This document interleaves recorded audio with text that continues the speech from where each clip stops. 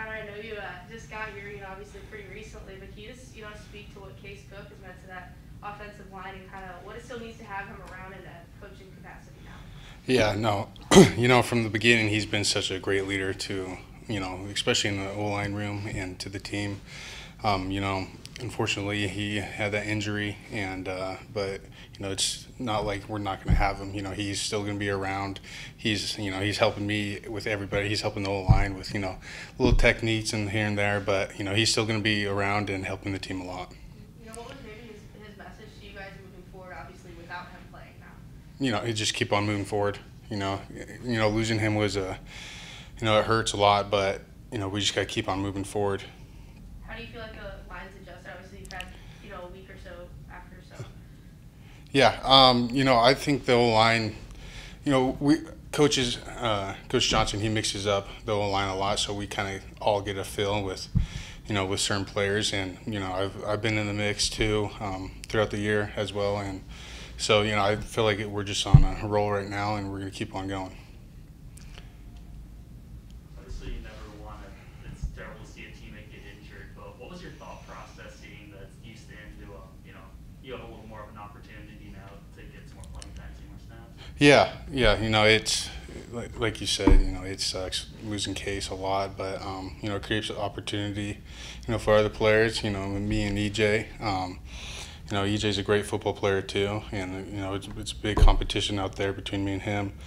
And I think it just elevates the O-line room right now, and everyone's pushing forward. And right now we're all playing for him right now, so we got him in the back of our corner, so that's awesome.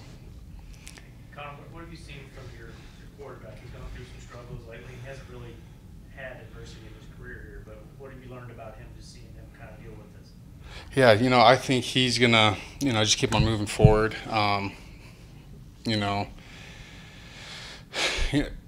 Every position you're going to face adversity, and it's whether or not you can push through it. And he's going to be a great quarterback.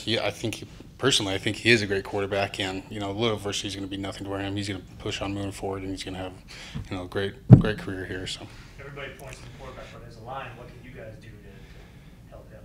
Yeah, I guess communicate better, prepare better. I guess be on the same page is like the biggest key. 5 is 1, so. How much of a challenge is it to kind of have that better communication when you lose kind of a leader like Case, and how do you guys kind of build that point in terms of communication and leadership on the line? Yeah, I think Mike is a great leader as well. We're a pretty tight group in the O-line, so losing him, like I said, it's a terrible thing, but we just got to keep on moving forward.